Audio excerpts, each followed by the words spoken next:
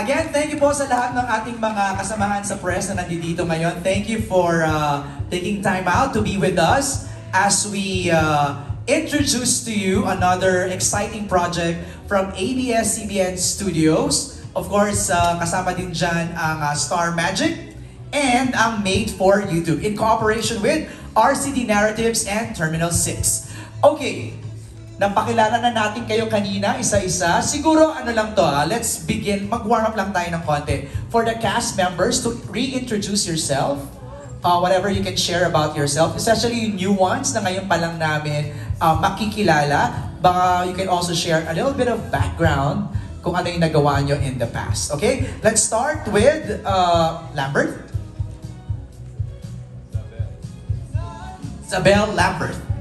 Hello po, good afternoon po sa inyong lahat. I am Isabel Lambert and I will be playing as Beth for Zoomers.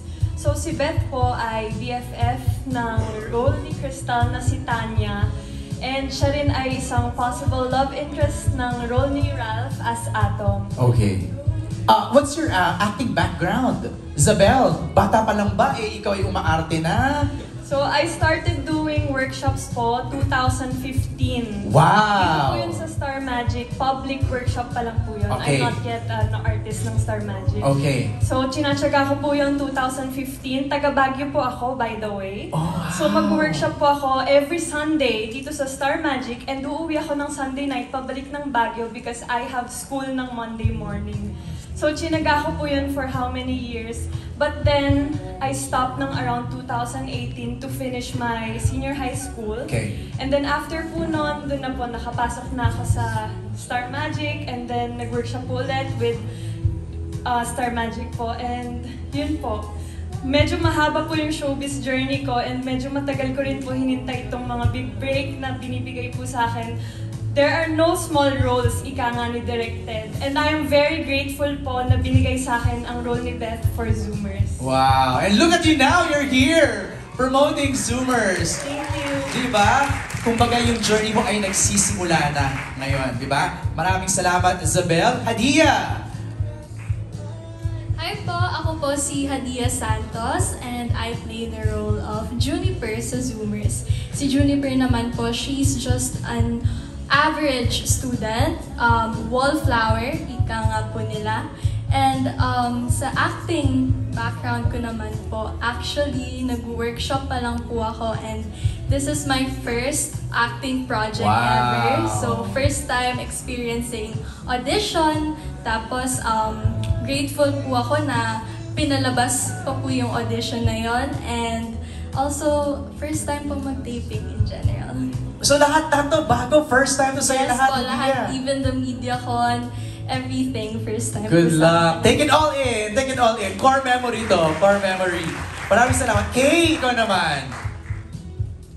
Hello po everyone, konnichiwa. I'm Kay Kurosawa and I'm playing the role of Faye, beauty influencer, CEO, and the potential love interest of Tanya. CEO na agad-agad? Yes! Wow! Okay, okay. Lady Boss. Alright, acting background.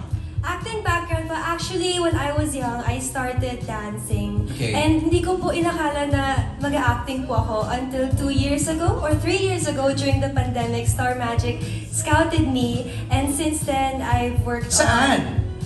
Sa TikTok lang po, TikTok? online. So, Okay. naging digital creator lang po ako. Ano ginagawa mo sa TikTok? Sumasayaw lang po. Okay. POV, ganyan Alright, po. alright. You know, and then, since 3 years ago, nakapag-work na po ako on an indie film in Japan, as well as an international film with Kuya Carlo Aquino and Hollywood Japanese actors. Wow! Yes. Those are good projects, di ba? Yes, I'm sure opo. nagbigay sa iyo ng acting experience. Yes po, but even then, this still feels like a first for me because first time kong makasama sa set, puro ka-age ko and mga friends ko rin. That's why it's much more fun and exciting. Alright, thank you, Kay. Maraming salamat. Luis, ikaw naman. Hello po, magandang... Good afternoon, good afternoon. Ano ka ba na ako? Sorry na. Huwag kang kabahan, Luis. Tayo-tayo lang to. Tayo-tayo lang. Ayun nga, good afternoon sa inyong lahat. Sana nag-enjoy kayo sa mga pinapanooran niya. Tapos, ayun, I play the role of Dino. Si Dino is a mysterious character, tapos geeky siya. Tapos mentor niya si Atom, which is Ralph. So Okay. kami yung parang main na may connection. Ganun. Alright. Background in acting, Luis? Background in acting, nag-start ako mag-acting 2017, 2016. 6 years ago, okay. Tapos naudlot, sabihin na natin ganun. So, nag-workshop ulit ako Star Magic as public. Tapos na-scout ako ng Star Magic, nag-audition ako. Tapos napasok ang trainee. Tapos madami pa workshop na pinuntahan. So, worth. Right. Ang dami rin, parang si Isabel din kanina. Ang dami rin pinagdaanan, but you're here. Diba? Congratulations, Luis. Maraming salamat. Erica! Hello po! Ako nga pala po si Erica Marie Davis and I play the character Mika. So, bali si Mika is the type of person which is very similar to me, parang happy-go-lucky lang, tapos mahilig siya, hindi ako yun mahilig siya mag-party, mga ganyan. Defensive naman kaagad si Erica naman. Tapos, po siya, ang love interest niya po ay si Luke. Okay. So, bali ang po niya kay Luke is, I wouldn't say type niya talaga si Luke, Luke in the series dahil parang nakikita niya yung sarili niya nung bata pa siya. Okay. Kasi wala nang responsibilities, parang inaalagaan lang siya ng nanay niya, so baby boy pa siya, so na-type niya talaga si Luke. So, dyan yung mga makikita. Interesting. How about your acting background or showbiz background? My showbiz background, recently lang po ako nag-showbiz, around 3 years lang po, pero I did workshops po with Star Magic ever since I started. So, I would say I have enough experience pa din. I just did recently a show with Joshua Garcia sa Unbreak My Heart. Oh, wow! Pero ang takeaway ko doon sa mga nagsalita sa likod lahat, nagbunga yung pag-workshop ninyo, no? So kung merong isang nanonood dyan na gustong mag-Star Magic, mag-workshop na yung mga yan, di ba? Baka next time sila na yung nakaupo dito. Krystl, I will not forget your name. Krystl Ball. Krystl, ikaw naman. What's your role and your background in acting? Hello po, ako po si Krystl Ball, and I play the character of Tanya. So, Tanya is a Cebuana who came from Cebu and transferred to Manila.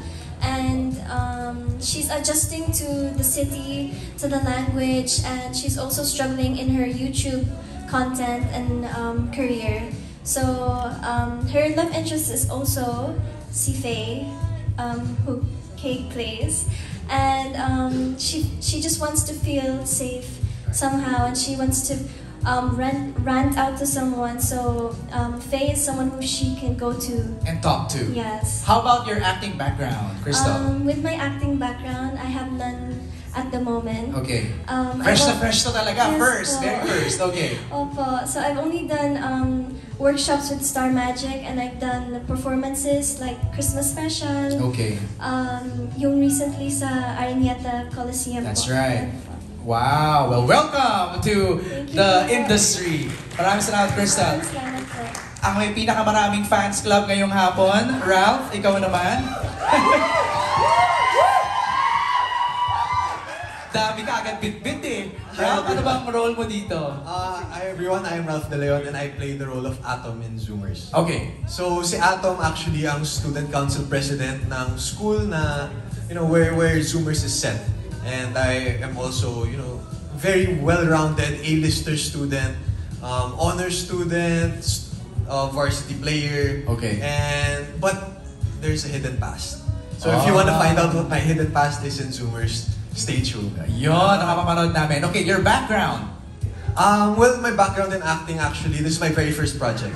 Kasi I heard you're a model. Yes, I started out as a model, fashion shows, commercials, TVCs, no? TVCs, Okay. yes. And I also hosted backstage for Miss Universe. Oh, Yes, Miss Universe Philippines. Philippines. Right.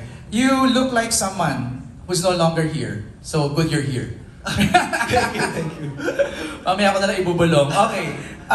Thank you, Ralph. Let's go to Criza. Hello po! Hello po Kuya MJ, and hello po sa lahat ng press natin tonight. Nakakatuwa si Criza direct. Finally! Finally! Diba? Ano bang, para lang sa mga first time narinig si Criza or makikilala si Criza, when ka nag-start Criza and ano na yung mga nagawa mong projects?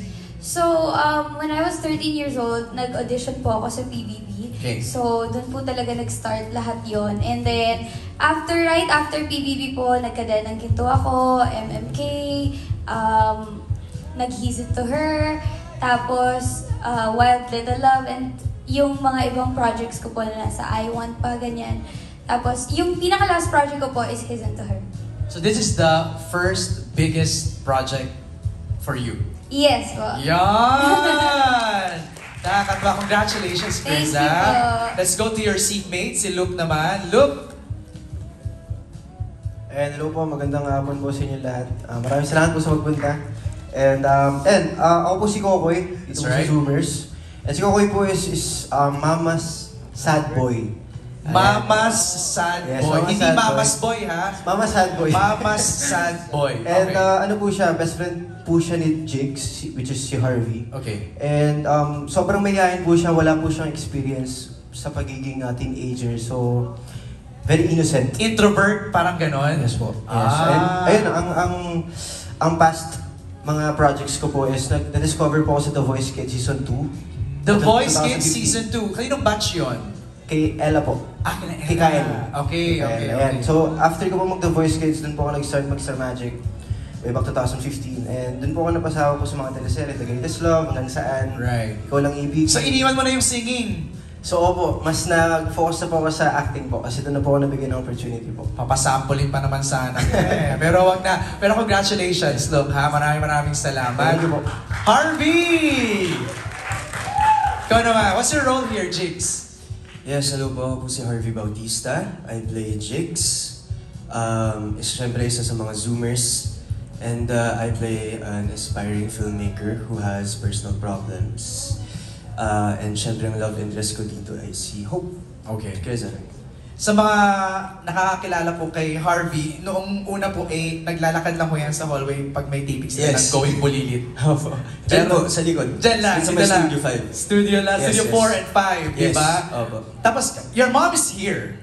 Yeah, she's right over Yes, there. ayun, there. Your mom is here. At My mom is here. nung nagkausap kami ng mom mo, parang talagang tuwang-tuwa siya. Finally, you are here. Kasi may binulong siya sa akin. Sorry, tatay, sabihin ko na. Parang may binulong siya. Parang dati daw, kapag sinasabihan ka ng mom mo na, anak, may go-see. Go-see na naman, tapos hindi na naman ako makukuha. Diba? Ganon. Direk, sorry. No, the reason why I said that, because finally, iba na ngayon. Now you got it. Yes, it's overwhelming, but yeah, all of us are here. No, it's just not just me. Everyone is here. Pero nagbago na ba yung pananaw mo na go-see na naman, hindi na naman makukuha? Hindi Pero naman, ngayon kasi, nakuha ka na. Hindi naman sa nakuha na, pero syempre an audition is still an audition. Pero That's right. You worked hard Excited for na. it, di ba? Yes, yes. To get the role, Yes, diba? po. Okay, so Wait, now... sorry, before we Go move on, ahead. there's just something I need to do. Go ahead. Ay, may mga ganito. Okay. Yeah! Ay! Just... alis na kami, ha? Bye-bye. Sorry. Thank you, Harv. Bakit okay, magpaliwanag ka kayo. Ginawa mo yan in public. Magpaliwanag ka. Ba't ka nag-abot ng bulaklak? Syempre, premiere night event, di ba? Ganon. Tama naman. Reaction, Criza? Thank you, Harvey. I don't know what to say. Nag-blush ka bigla. Nag-blush si Criza bigla. Okay, now, thank you,